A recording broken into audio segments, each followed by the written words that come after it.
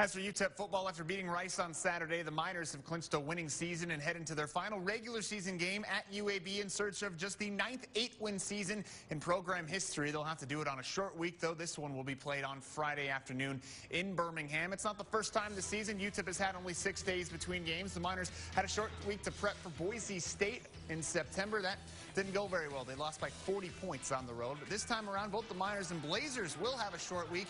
UAB, of course, lost to UTSA on the road Saturday. Dana Dimmel said they made some changes to the preparation this time around, have the Miners to help get ready in 5 days instead of 6.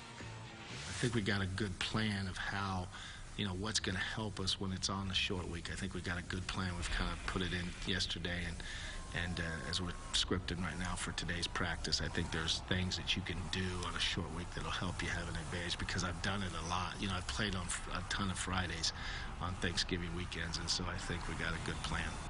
UTEP and UAB will kick off at noon on Friday. The Miners will travel for Alabama on Thanksgiving Day.